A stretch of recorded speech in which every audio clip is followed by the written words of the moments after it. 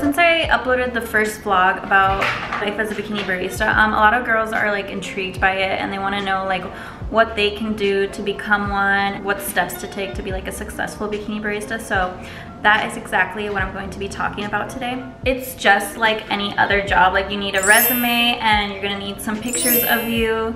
And yeah, I applied to a few different bikini companies until I found the one that I liked the most. And the process was same for all of them. Like, yeah, the resume and then the pictures, and then they'll call you in to come do the interview. So just like basic questions.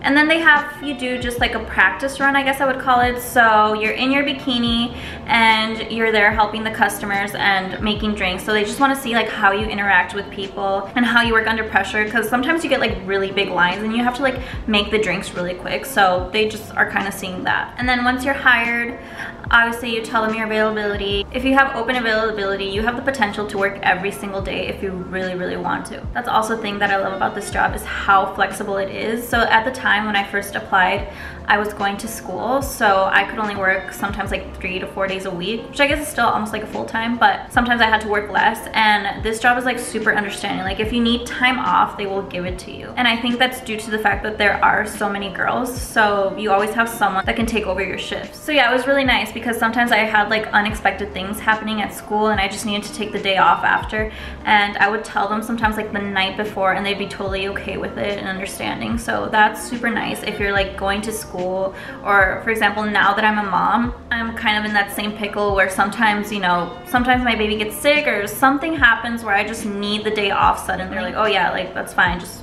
take what you need. And so that's another great thing about this industry, of how flexible it is. Like if you have things going on in your life, this is like the perfect job, because it's not like a regular job at like a big company where you almost feel bad asking for time off. You're just like, oh my god. Like, right? You guys know what I'm talking about. So in this one, you can take like a month off if you want, or 2 weeks, a week, and then you can be back and everything's normal. I think most of the girls that work here, they're investing in things, they're going to school, they have families, like they have things going on. And this job is just perfect because they can work almost minimum hours, making way more than they would working a 9-to-5 job Monday through Friday, have time to work on other projects while still making good money. And I think that's amazing, because honestly, this job is not degrading. I guess everybody has their own opinions, but I personally don't think it's degrading at all. You're just making people happy. You're at a coffee stand making drinks while looking really cute. Yeah, you're in a bikini, you're in sexy outfits. I don't think there's anything wrong with that. We're in 2020, like grow up, it's fine. And then steps to being successful when you're a barista, well, obviously the most important one is gonna be good customer skills and having a good attitude. Like nobody wants to go to a coffee shop and then for the barista just to be like super cranky and rude to you. I've had that happen to me, and personally I'm just like, oh my god, I don't tip them at all. So yeah, some people were saying like, you really feel like you're so entitled, you think that people need to tip you. I know they don't need to and they don't have to. I think when you're providing a good service, it's only polite to do so. So I always make sure, I always treat everybody the same. When I first meet a customer, I make sure I give them the best experience that I can offer them. Like I'm super nice, I always make conversation, I always try and look really good, make them laugh, like do something. So obviously when I feel like the conversation's going really good, like we're laughing and having fun, and then the transaction's over and they don't tip you anything or like $1, you just feel like a little offended.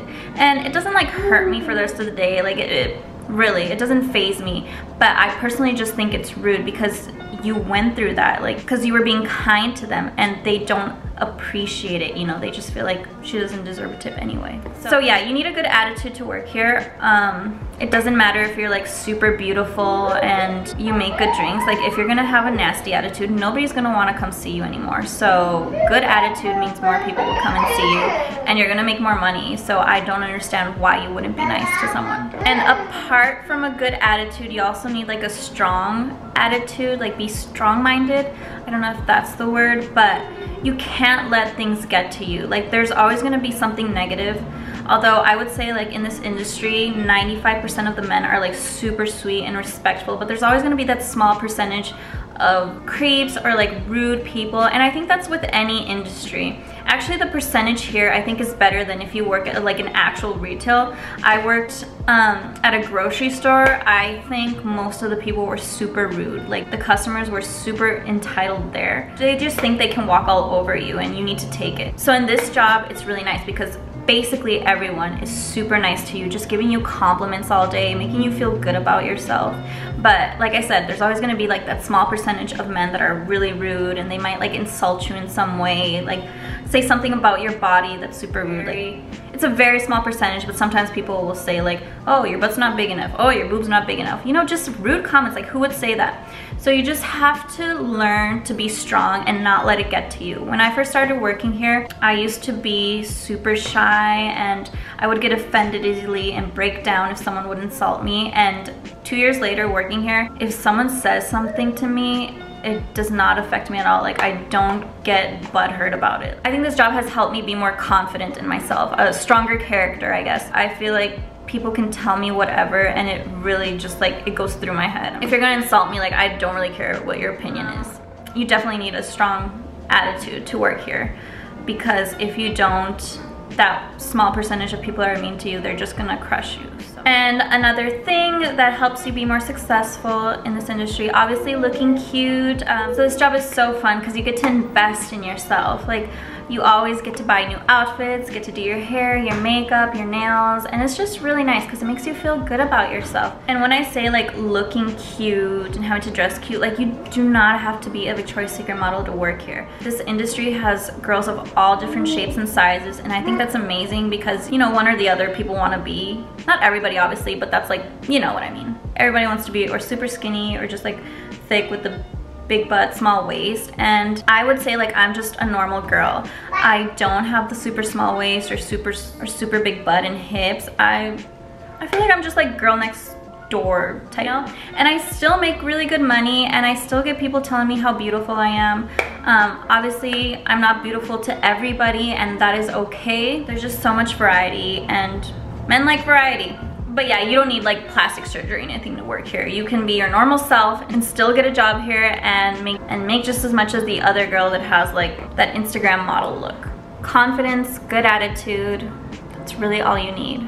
And another thing that's also gonna help is social media. So I make sure I always put pictures and, you know, be active on there. I write down my schedule or where I am that very day, or like a sneak peek of my outfit of the day so they can come and see me. Or I like message my customers on there and be like, hey, don't forget to see me, I'm at this stand or I'm here at this time. And then people really like that. They like that you're engaging with them, and that makes them want to come see you. So you just have to be really friendly and know who to talk to. And obviously it's not part of the job, you don't have to, but that's ultimately gonna help you, and it's gonna help you make more money, and ultimately that's what we want, right? Oh, I guess making good drinks. Like some people think like, oh, they just come for, you know, to see the girls and talk to them, and you know, sometimes they do, but a lot of them really do just want their coffee. So just make sure you do a good job of making it. I always make sure like I give the customers like different options, like all your specials of the day. Like me, usually mine is like a Mexican mocha. So I've gotten most of my customers hooked on the Mexican mocha, or I bring in tajin, which is like a spicy chili powder, and I'll make like Red Bulls with that, and it tastes, I guess you wouldn't really know unless you're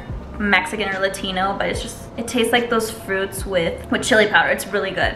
So yeah, just try and be unique with your drinks so people would come to see you. So yeah, I always have my customers like try it before they leave, just so that, and I let them know, like I make them feel comfortable. Like if you do not like it, you can tell me, like I'm not gonna get offended. I can remake your drink. I was also shocked to see that baristas are, or bikini baristas are like in so many different states. I thought it was only one, but apparently it's like Hawaii, Alaska, California, Texas. I can't even remember the other states, but there are a lot of states that are starting to have these. So yeah, if someone's looking for a business idea in, I don't know, Tennessee or something, I don't know, I'm just trying to name it like a state that I heard it wasn't in. I think that's great, like you could be onto something. So get on the bandwagon before every state has one, because this business is growing a lot. Like it's only a matter of time before there are as many bikini baristas as regular baristas. I don't know, probably not, but it wouldn't shock me, and I don't think there's anything wrong with it. Whoever thinks otherwise, like that is their opinion. They're fine to have it, but ultimately we're not hurting anybody, we're not hurting society. So yeah, if you have any other questions on like how to apply or what else you can do to be good here, yeah, just let me know. If you have something positive to say, something negative to say, feel free to tell me them. Like I said, like nothing gets to me. I've been told just about everything you can imagine, so there's not much anything different that I can hear. So yeah, thank you guys so much for watching. I really appreciate all the positive comments, and I appreciate all the new subscribers and people watching my videos. It really does make me so happy. Like I've always wanted to have a YouTube channel, and I've had like various ones. I just always left it because I don't know, something would happen. But like I said, as a barista, I actually have more time and I can do these things. That is it for today. Thank you guys for watching. Wow. We're gonna go play arcade games. What? Arcade games? Oh, they said arcade games. No. And while Enrique does all that, I just sit back and relax. Relax. All your little slaves. Did you fart? And you know what? I'm high that shit. This cute outfit. He's wearing the black pants that I got him. What else am I wearing? I actually did get you that sweater too. Oh, you didn't? Yeah, I did. At American Eagle, remember you were picking it out? And then I was like, yeah, you can buy it. Sugar mama. Yeah. Okay, give me that bitch. Hey. But bitch, I'm in the car, not you. You don't fit? No, I don't. Okay. No problem. I ordered. And we're gonna have some fun at home. What are we gonna do? Maybe. We're gonna drink, and then we're gonna like play some board games, and then we're gonna like talk about our past. We were talking about our past. About our other SOs. What does SO mean? Significant others. You said they weren't significant. They were pretty significant. Oh, you were scared.